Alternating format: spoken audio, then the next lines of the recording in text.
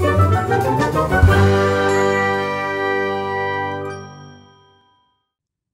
everybody, welcome back. This is Tinker77 and today I've got a redstone tutorial for you. This is an auto switching block swapper water elevator.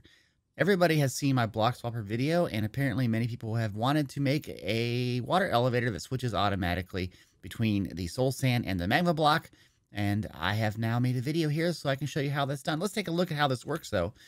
You can see here we've got this and you've got Magma Blocks, which means it's pulling you down from the surface. There's our surface. It's grass. Now, if I go into here, if I press on this pressure plate, you can see it switches over from the Magma Block to the Soulsand. So it should be going up, okay? And then when you release it, it waits a delay and switches back, okay? So if I go in, it switches and shoots you on up, and we're out. Yay, we're up on the surface of our nice world. And then if you ever want to go back down to your little hidden base, you go on down and you go on through. Okay, and just to note, you can press shift while on the Magma Block so you don't get any damage, some sneaking, okay? So I want to show you how to build this. It's pretty easy, and you can customize the timing yourself. In case you have a larger tube, you can make the timing a little longer. Just all depends on what you have, but for demonstrations, this is what I've got, okay? Let's get started. Let's work on the block swapping part of this mechanism, okay? You're going to have a block right there. You're going to put a sticky piston facing upward, a piece of Soulsand, which is your upward movement in the water elevator, and then your Magma Block, which is your downward movement. We want the Magma Block on top because that is your default system for the water elevator. Should be pulling people down into your base, okay? So now what you want to do is you want to do the powering of this whole mechanism. So we're going to go 2 blocks out and put our pressure plate. Okay, so then we're going to pass that signal down below it. So we're going to put 2 blocks, we're going to put a spacer there, and this is the redstone, okay? So when this pressure plate gets pressed, the redstone activates. We're going to bring that around to the side and up, okay? So we're going to put another piece of redstone dust and a redstone repeater going into this block, okay? So now that's going into that block. That block is powered, but it's not powering anything yet. So what we're going to do is we're going to put a redstone torch, and on top of that torch, you want to have a sticky piston. Now, I'm going to put some spacer blocks really quick, some temporary blocks so that I can place this piston correctly. So it's facing that way. You can see it fires right away, and it's being fired by that torch, okay? So if we step on this pressure plate, you can see it goes away, and when we get off of it, it pushes back. Now, you notice the Soulsand didn't go up yet. We still have to power the Soulsand, okay?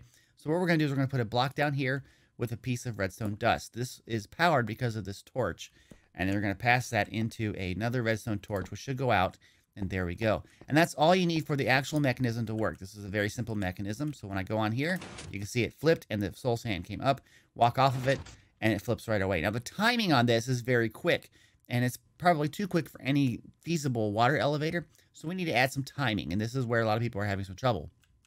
Okay, you can see how quick this is. Okay, so let's add some more timing to it. This should be pretty darn easy. So we're going to take this system out. You saw that I had a redstone repeater going into this block. Okay, I took too much out there. Sorry about that. Let me put this back. We're going to put the redstone down. Here we go. Okay, there's the redstone coming down from the pressure plate. Let's go around the other side because we have a little bit more room here. Okay, and we're going to go right here, and we're going to put in the repeater. So we're just powering this block from the other side, okay? So now what we want to do here is I would like to use, and what I use for my builds is a comparator clock, which helps to take the signal and kind of slowly degrade it over time. So I'm putting redstone around from our pressure plate around to the comparator. It's going to go into a comparator here, so we're going to put 2 of it. It's going this way, and then it kind of cycles around and goes this way. And what that does is this will slowly degrade over time until eventually it turns off the signal. Okay, so now let's go back over here. I'm going to try this pressure plate. Okay, I'm standing on it. You can see it, how it lit up everything, and it switched to the Soulsand. And now I'm off of it, and you can see the signal slowly darkens, and then it comes back. So it's a lot more of a delay. Okay, there we go. And there we go. So that's even better. Now, all you have to do to make this a longer delay is add more comparators. You could extend this out this direction or this direction, however you do it, so that this redstone signal goes into on one side and this side goes to the repeater powering that block, and you're good. Okay, let me make the rest of this so you can kind of see it in action. I know I can have this pre-built, but many people seem to like to see it being built so they can copy it. So we're going to build out this platform really quick, and we're going to build up the water elevator, okay? So here we go. We got that. That's the basic platform there. Now we're going to basically make the shaft that's at the bottom here. So we want to have 2 blocks there, 2 there, 2 there. Okay, we're going to put 2 on top of this sticky piston. right there on the extended portion of the sticky piston. And there we have that. Okay, now we're going to put 2 signs here. This is so the water will not leak out. Okay, and there we go.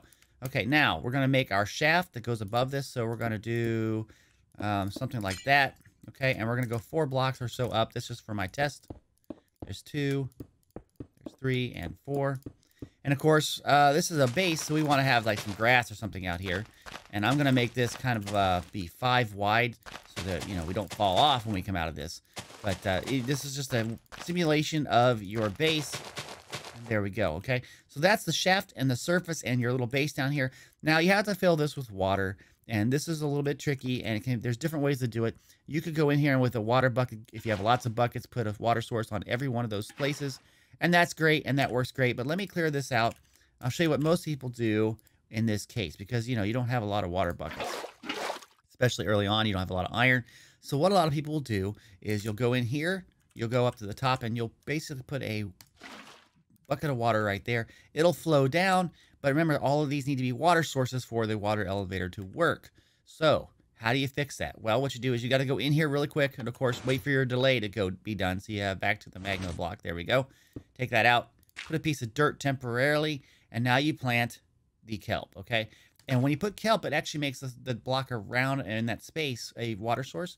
So then just go all the way up like that, okay? And there you go. That is all now water sources.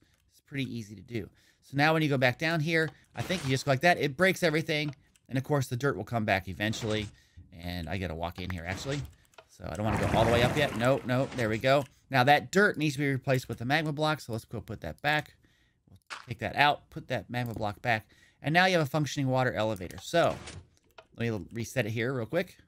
Okay, so now it's like in downward mode. You know, we're going to leave our base. We're going to leave it. Here we go. And shoots us on up. And there we go. And then in a few seconds, it switches back. And then we can get pulled back down. And again, if you press shift while going down, you won't take damage on the magma block. If you're standing up, you will take damage. Okay? So, yeah, I think that is about it for this. Hey, guys, I sure hope you liked this video. If you did, hey, click that like button. If you have any comments, put them down in the comment section. And if you'd like to be notified of the videos that I produce, please subscribe to this channel. And don't forget to hit the little bell icon so you get all notifications, okay? Thanks, guys. Have a great day. Bye-bye.